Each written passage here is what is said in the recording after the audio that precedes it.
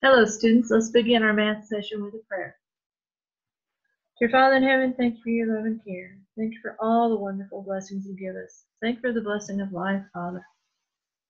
Please be with those who are hurting or in need. Please be with us during this math lesson. Thank you so much. In Jesus' name, amen. I'm going to pause the video while I start sharing my screen.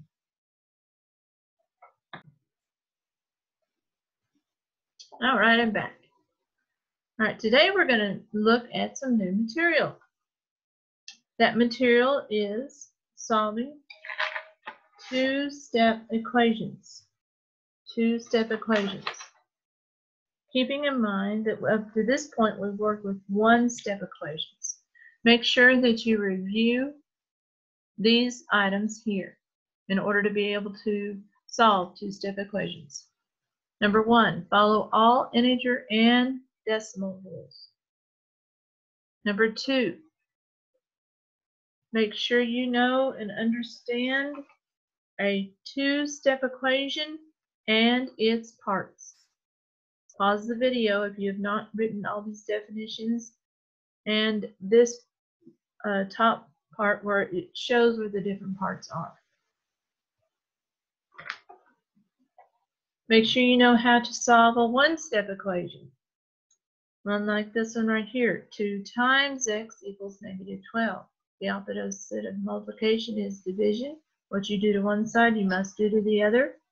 2 over 2 is 1. 1 times x is x. -12 divided by 2 is -6. You can check it. 2 times -6 does equal -12. That is your solution. X equals -6. Keeping in mind that you could also show your response, your solution, on a number line with a point at that location, -6. Here's another one-step equation. It's saying x minus 5. The opposite of -5 is +5. You're adding 5 to each side. These guys, -5, +5, combine to 0. Cancel out. Copy x equals -20 plus 5 is a -15. Check it out. -15 minus 5 is a -20. So this is the correct solution. You can also show your response on the number line.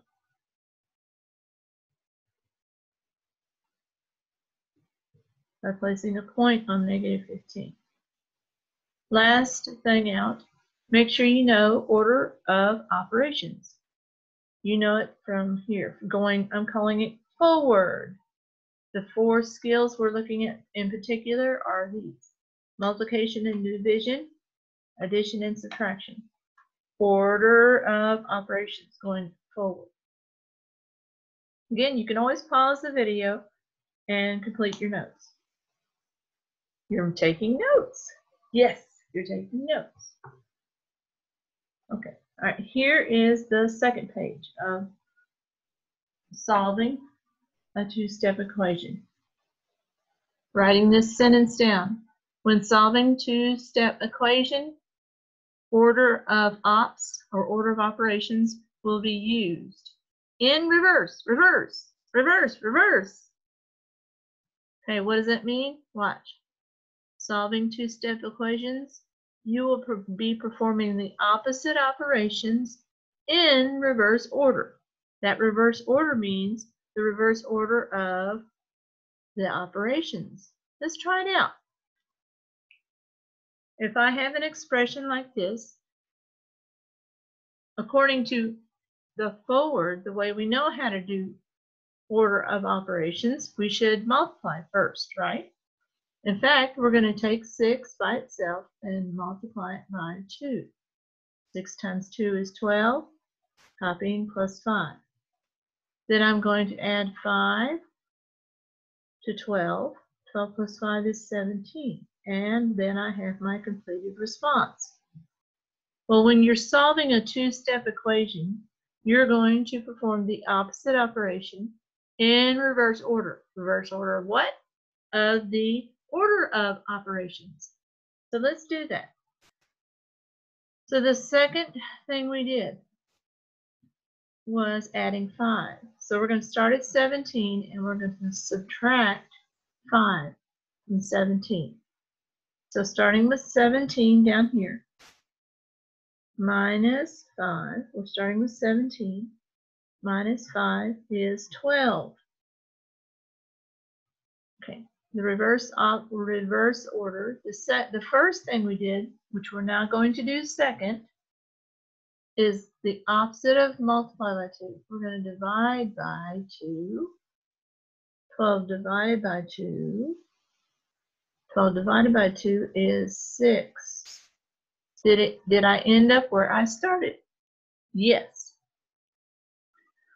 So what am I doing here? I took an expression using order of operations in the forward order and found out that my sum of my expression is 17. Then if I go in reverse order of the opposite operations, I walk through, instead of add 5, I subtract 5.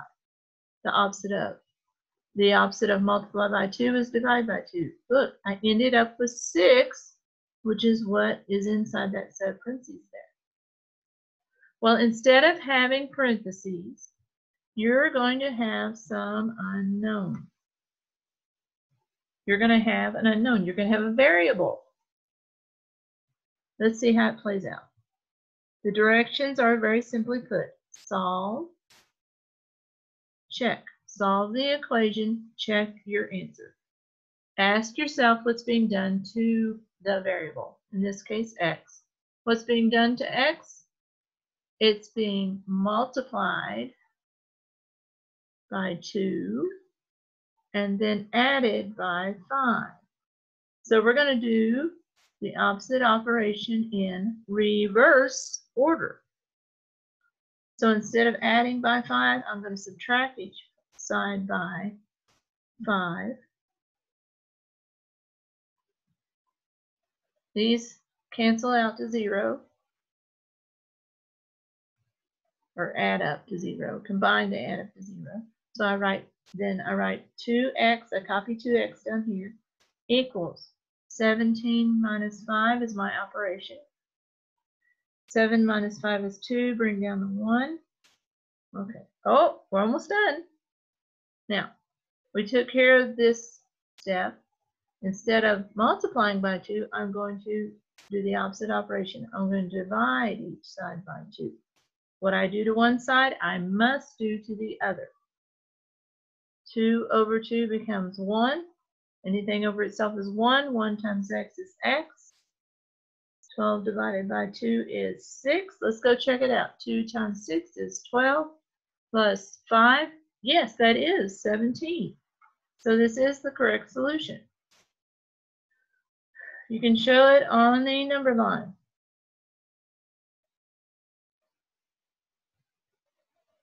You can show the solution on the number line.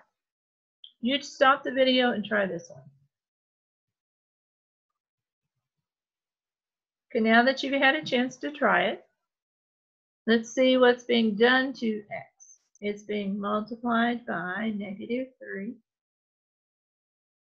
and it's being added by 5.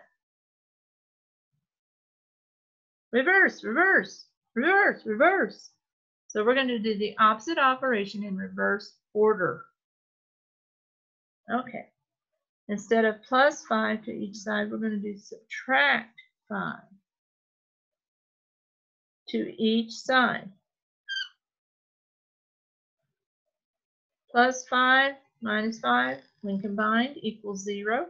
Copy the -3x. Copy the equals. Now I have -10 minus 5. Change that subtraction to add. The opposite of 5 is -5. -10 plus -5 is a -15. We're almost done. Now, instead of multiplying each side by -3, I'm going to divide each side. Why am I dividing? Because the opposite of multiplication is division. Anything over itself is 1. 1 times x is x. Negative 15 divided by negative 3 is 5. Let's try it out. Negative 3 times 5 is a negative 15. Negative 15 plus 5 is a negative 10. So this is the correct solution. You can also show your solution on the number line.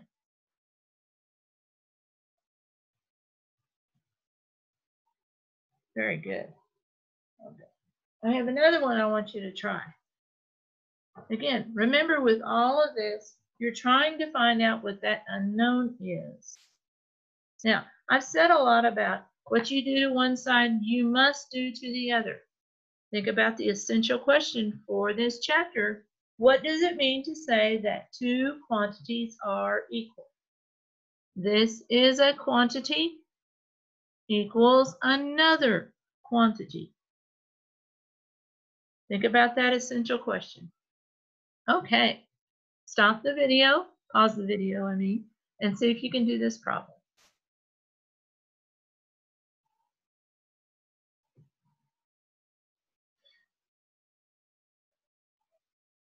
All right, let's see if we can do this one. What's being done to y? It's being multiplied by negative 2 and subtracted by 7. So we're going to go in reverse order. The opposite operation in reverse order. So the opposite of subtract 7 to each side is to add 7 to each side.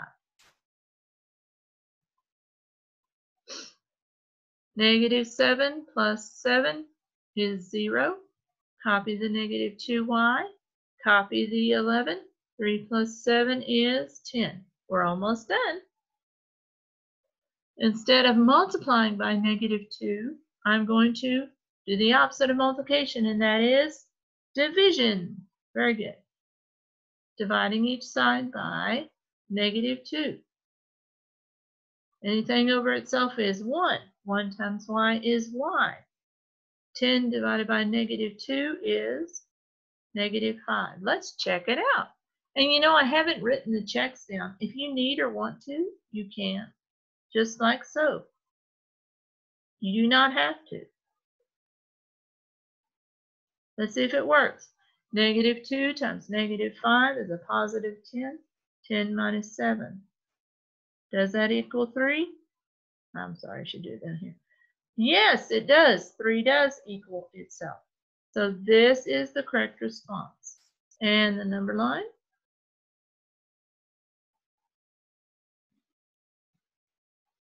Looks like so. All right. Well, let me stop sharing my screen. And I want to thank you for being here today. It's been a blessing to spend time with you and for you. You take care. God bless. Remember to take it one moment at a time, and I'll see you again soon. Goodbye.